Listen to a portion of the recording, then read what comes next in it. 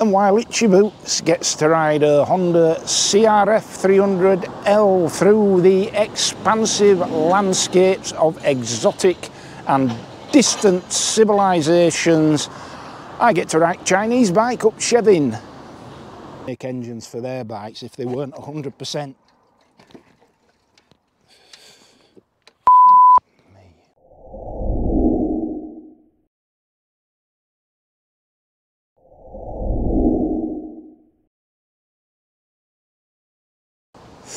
Hey up and welcome to another bike review out of Appleyards in Keighley. Appleyards here, part of the MotoGB group and a well-established dealership here in Keighley in West Yorkshire.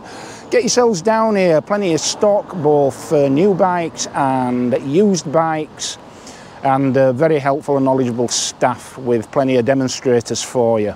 So get yourself down.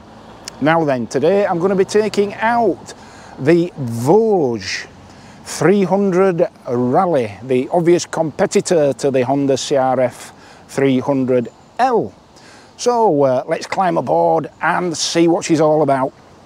Right then, so there she is, the Voge 300 Rally, or Rally 300. And quite a big bike considering it's only 300cc single. We'll talk about the numbers on the walk around, but thanks again to Appleyards for the loan of this bike. Thank you for Kieran for sorting me out administratively this morning.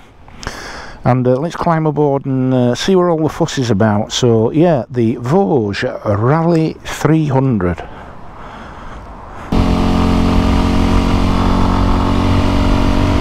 So yeah, the Voge Rally 300 or 300 Rally, and Chinese bike, Chinese made. It's made by a conglomerate called the Lonsin Group, and they currently work in collaboration with BMW, would you believe, engine wise. And Lonsin produce engines for, or some of the smaller engines for BMW bikes. I think the F750 GS is one of them. So one would expect the engine to be pretty durable. And it is, for all the world, very obviously a single-cylinder engine. And yes, it is a bit buzzy. I can feel that right away through the seat of my pants. It feels almost like one of them there machines that Ian Botham advertises for his feet, only for your backside. I suppose you get used to it. In fact, come to think of it, it's not at all unpleasant, but anyway, enough of that. So yeah, a bit buzzy through the seat and through the handlebars to a lesser extent. Brakes very adequate as we come downhill to this bend. And a very tractable engine. You can tell that the mapping is very much biased towards the mid-range. In 4th gear now, and plenty of pull from all of that 28 brake horsepower that this engine boasts. So yeah, the obvious rival to this bike, the obvious competitor, the bike to which this bike is clearly the understudy, if you like, is the Honda CRF 300L of Itchy Boots fame, amongst others. A bike I've not ridden, to be fair, but a bike which is £2,500 more expensive than this bike. And in the midst of a cost of living crisis, that is of some real significance, I would suggest. Because this bike comes in at 3,799. and I believe the Honda CRF 300L is more like 6495 or something of that nature. So more than £2,500 more expensive for the Honda. There are others, of course. I leave you to contemplate what other options there would be around about this size and power of motorcycle. The Royal Enfield Himalayan would be an obvious contender, and of course there are others, but yeah, very, very competitively priced. But of course, whenever I review a Chinese bike, the country of its origin always becomes a bone of contention, and I don't propose to address that, other than to say what I've said many times in the past, and that is, if you are to eschew all things Chinese made, there'll probably be absolutely nothing left in your life whatsoever, in your house, in your car, in your motorcycle, anywhere. So one has to come to terms with that. I don't have an issue with it whatsoever. So here we are in 5th gear, indicated 35 miles per hour, and pulling very, very strongly indeed. Bit of a steep hill here, and no, the bike's coping with it fine. So what sort of bike is this then? Well, I suppose at 3,800 quid, basically, it's anything you want it to be. Probably not a lot of good two-up, I would suggest, given the power, but not impossible, but not over long distances. But one up as a tourer, it'd work as a tourer. It's got lovely, comfortable suspension, commanding riding position, comfortable riding position. It's a narrow bike, so it'd make a competent commuter. It's a frugal bike, sort of 70 miles per gallon ish. So yeah, it'd be a competent commuter, a competent off-roader, knobbly tyres, 21-inch front wheel, spoked, all of that. And I would imagine a great all-rounder, notwithstanding that it's basically a trailer. A trail bike. That's what you would call it if you would look at it. It's a trail bike. You wouldn't really call it an adventure bike, although you could use it as such, of course. So yeah, I'm on the balls of my feet. It's a very high seat, but the suspension does drop considerably. We'll look at the numbers on the walk around, but the suspension travel at the front is 220mm, which is quite a bit. And the ground clearance on this bike, if you're wanting to go on the rough stuff, and we'll try a bit of rough stuff, is 230mm. Yeah, good. You could get a German Shepherd to walk under this bike, or limbo under it. Maybe I'll try that with Eddie. So plenty of ground clearance on this here bike. LCD display there, white on black, and as you can see, you've got your digital readout of speed. At the top you've got the rev counter, new gear position indicator, and then bottom right there you've got your odometer reading. Not the clearest of LCDs, it has to be said, but everything you need's on there. There isn't a fuel gauge, just a fuel light.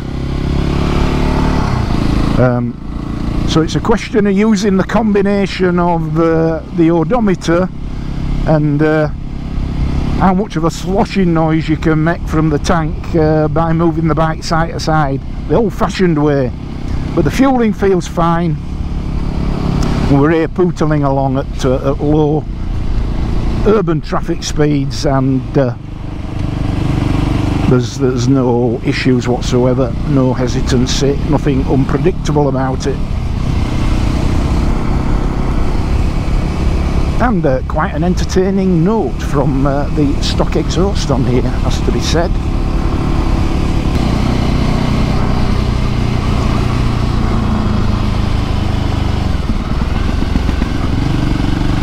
Right, just passing my local here, and we'll try her on a bit of the rough stuff.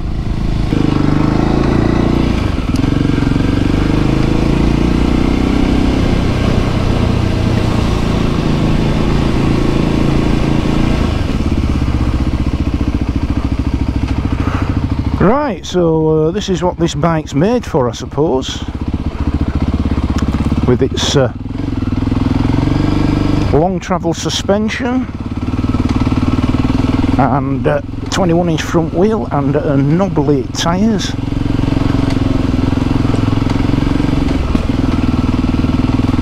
And certainly coping very competently with this bit of a nightmare of a road. I'm not an off-roady person, but can't take a bike like this out for you and not bring it somewhere like this.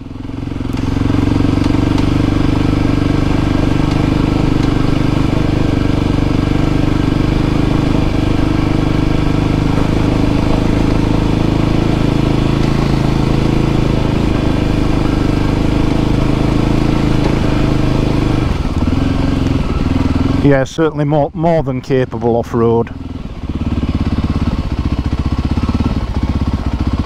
And let's take it a little bit further off-piste.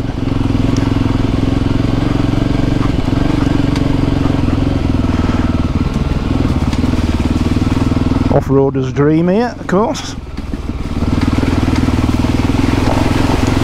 Sorry about the mess, Appleyards. I will wash it down for you if you like.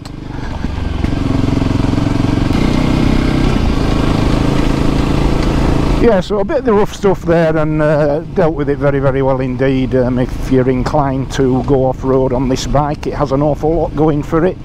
Number one, the suspension. Number two, the tyres. Number three would certainly be the lack of weight. This bike comes in wet at just 158 kilos.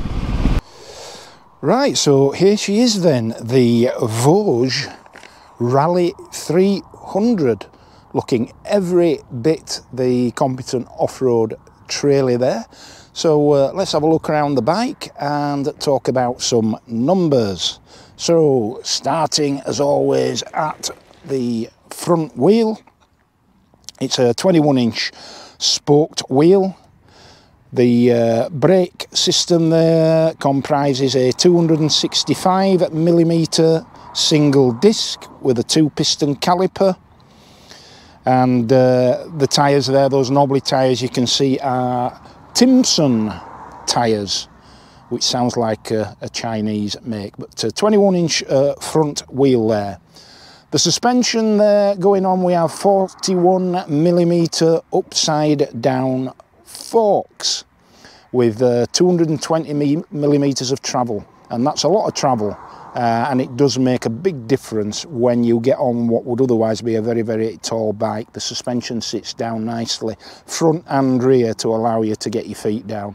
But I'd suggest if you're shall we say less than 5'8", there or thereabouts, you might struggle with this bike.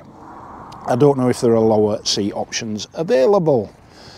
But yeah, so that's the front end of the bike there.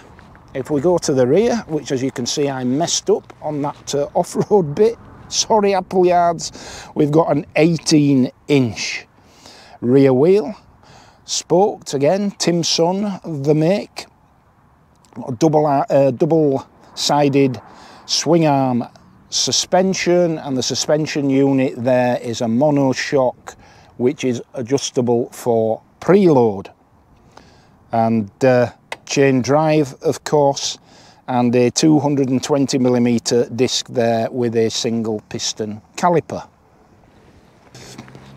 And worth noting that the ABS on this bike is switchable, so that ABS you can see there, you can switch off. Moving on to the engine, and it's a 292cc 28 brake horsepower unit, 28 brake horsepower at 9,000 rpm and 25 newton meters of torque at 6,500 rpm. And as you can see, it's a single cylinder there, 4-valve, 4-stroke liquid cooled engine. And of course made by the Lonsin group, which makes engines for BMW. And this engine, I believe, is a derivation of the Kawasaki KLX 300 engine, made under license, as I understand it, by Lonsin. So a tried and tested unit from which this engine is derived, so sharing the same DNA there. Looking overall at the bike's dimensions, like I said, it's a tall bike. It's a 920mm seat height.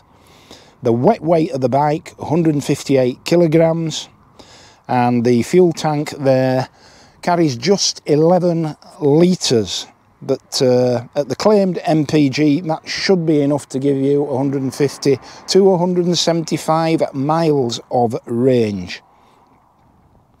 And the ground clearance there that I alluded to earlier, very substantial, 230mm. So price on the road, this £3,799, as against the Honda CRF, which is £2,500 more. Comes in this colour, the black rather, and silver stroke grey. There's also yellow trim and blue trim available. And what I also like about this bike is, and you do get this with a lot of these Chinese made bikes, is you get a lot more as standard. So you get those engine bars come as standard, and the handguards come as standard, and a rear rack. So very useful indeed. You don't need to accessorise this bike. So these bikes are imported by MotoGB, and of course Appleyards was bought out by MotoGB last year, and is now a Voge dealership. So get yourself down to Appleyards in Keighley, or if you're not in this neck of the woods, any MotoGB dealer will be able to let you have a test ride on one of these. So we'll look at the lights. They are standard halogen front lights, LED indicators, and at the rear LED indicators and an LED rear light there. Keyed ignition, I'm pleased to say. We went through the LCD display earlier, but all the controls are bog standard configuration, both left and right. Nice wide bars, which add to the controllability and manoeuvrability of this bike. So all in all, as a combination of its long travel suspension, ground clearance, and relatively modest weight, wide handlebars, very easy bike to handle with confidence. Right then, so let's have a look at me seated upon this here steed. Clamber aboard. And yeah, very tall seat. Now I'm 6'1", 32.5-inch inseam, and I weigh 83 kilos, 13 stone.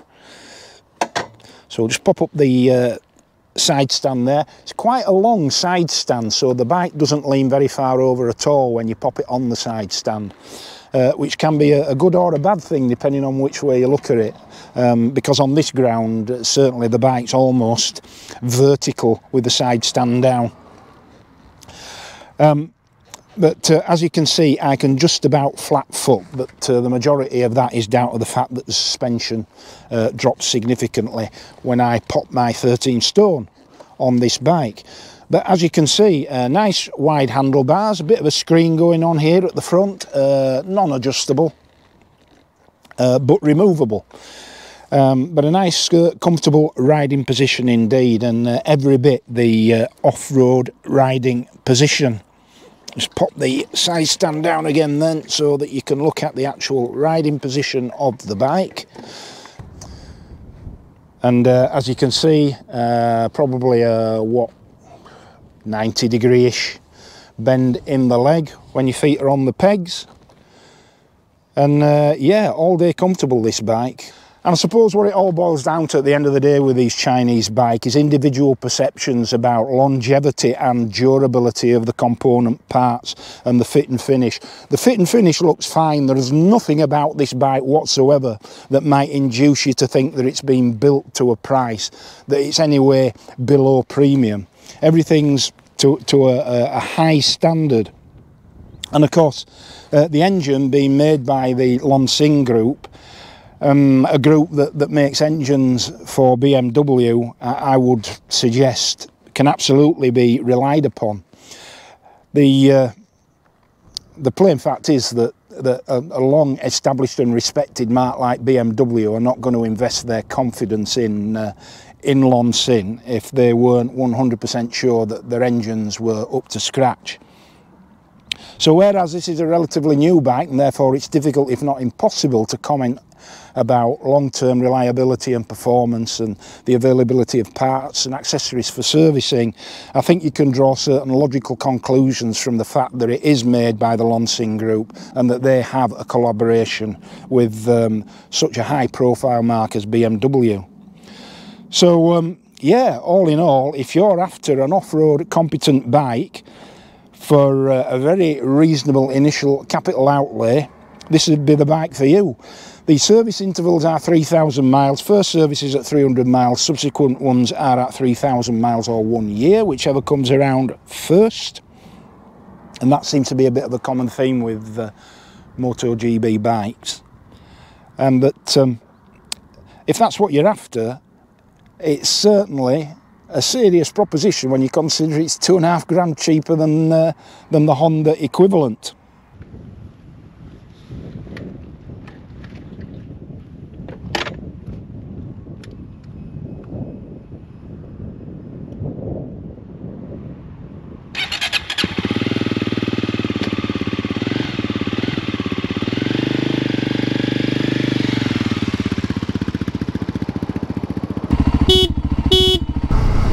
So in conclusion then, what can we say about the Voge Rally 300 or 300 Rally?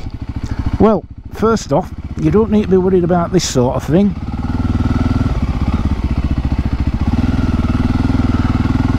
Because the suspension is superb and the off-road handling is superb, greatly aided by the 158 kilograms of weight. 158 kilograms of weight is pretty low. Most adventure bikes are well over 200 kilos, if not 250 and above. So this is genuinely off-road competent. It's got the right weight and it's got the right handling characteristics.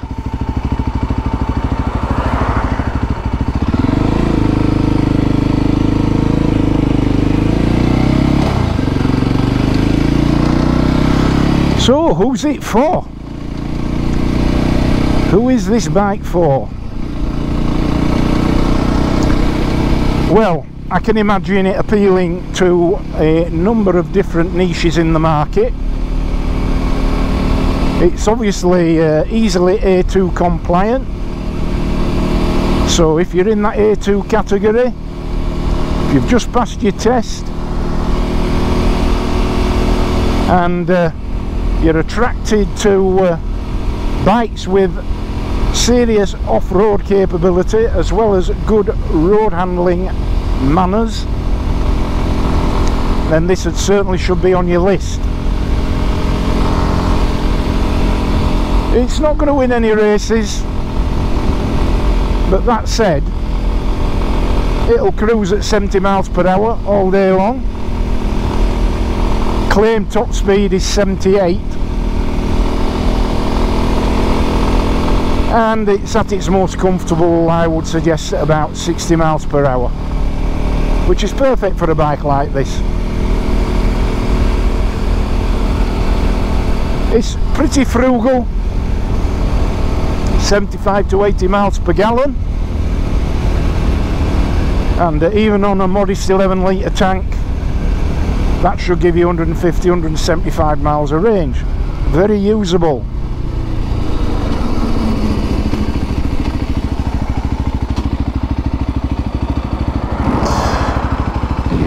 If you're after a budget bike, and by that I mean a bike under £4,000,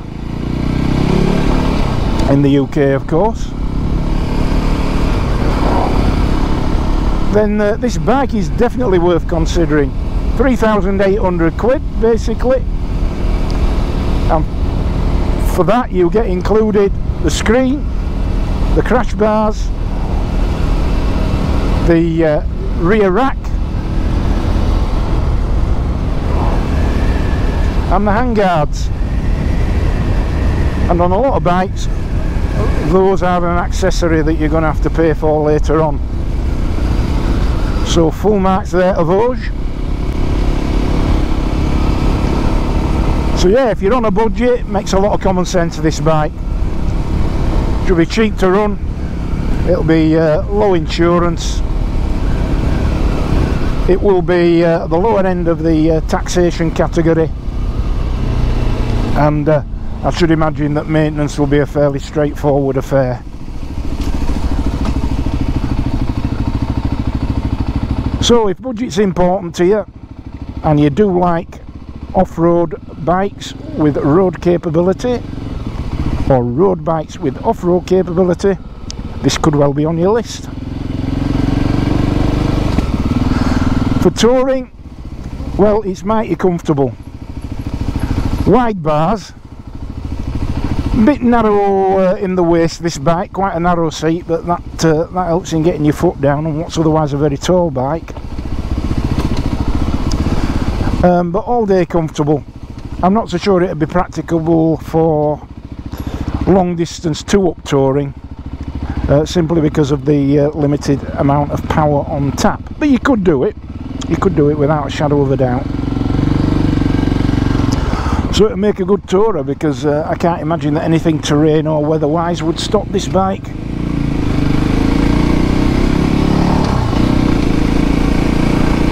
And it handles like a dream. I mean, it has that counterintuitive nature of modern tall motorcycles in that it tracks around bends like it's on rails.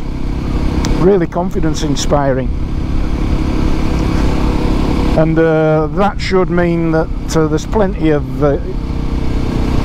shits and giggles for you of a weekend if this were your only bike.